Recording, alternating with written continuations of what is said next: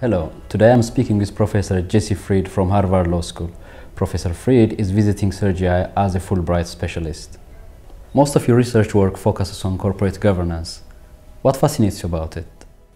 Corporate governance is extremely important because the corporation is the vehicle by which the economy produces most of its goods and services, and how it's governed is extremely important for the investors in the corporation, for the people that work in the corporation, for management, and for society as a whole. Your book, Pay Without Performance, was published in 2004, and a few years later the economic crisis happened. And as you know, some people put at least part of the blame for the crisis on inflated corporate pay scheme. What's your take on that? Well, you have to understand how corporations are owned in the United States. It's very different than in most other parts of the world, including Central Europe. We have, instead of a controlling shareholder in most corporations, widely dispersed shareholders who, because of collective action problems, don't exert enough discipline and control over the management of the corporations.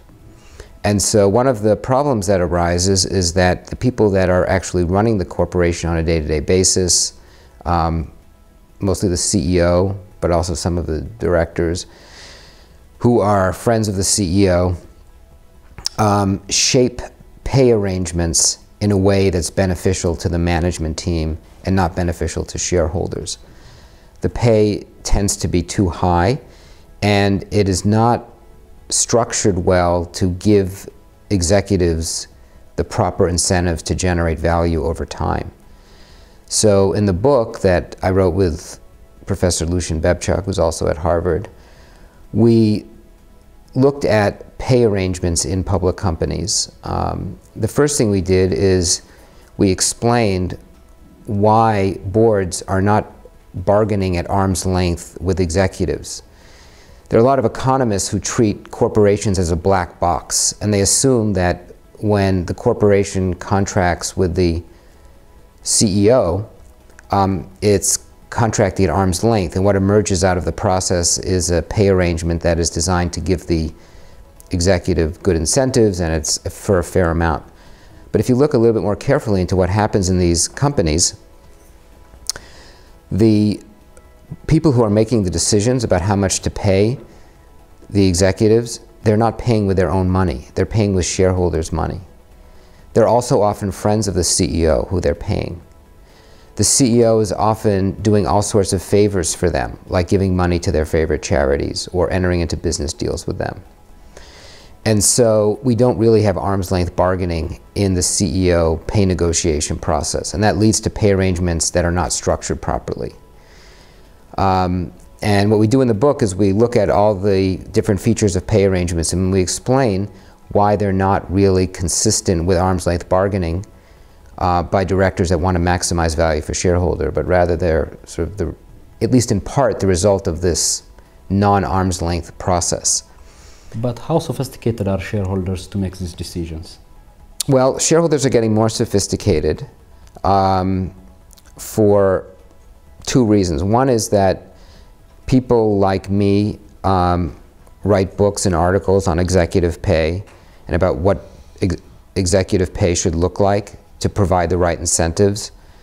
And shareholders, lawyers, compensation consultants actually read the stuff that we write. So the world is getting a little smarter over time.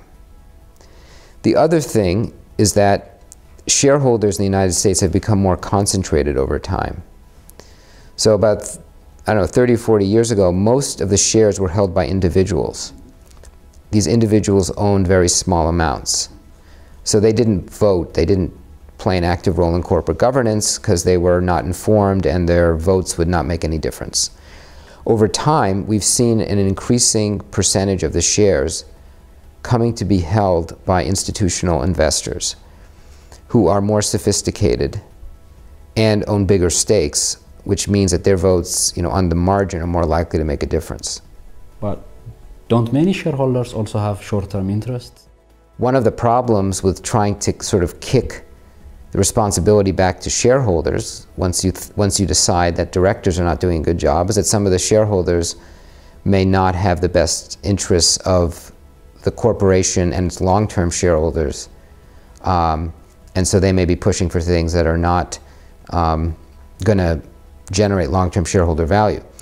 But the good thing about short-term shareholders is that they're very focused on making sure that managers are not taking too much for themselves, and that managers are not doing various types of things that are likely to reduce value over time, like build empires and things like that. Is there a conflict between economic theory, such as rationality assumption and Pareto efficiency, and basic human rights and distributive justice? So I write in the area of corporate governance, where what is generally at stake is money.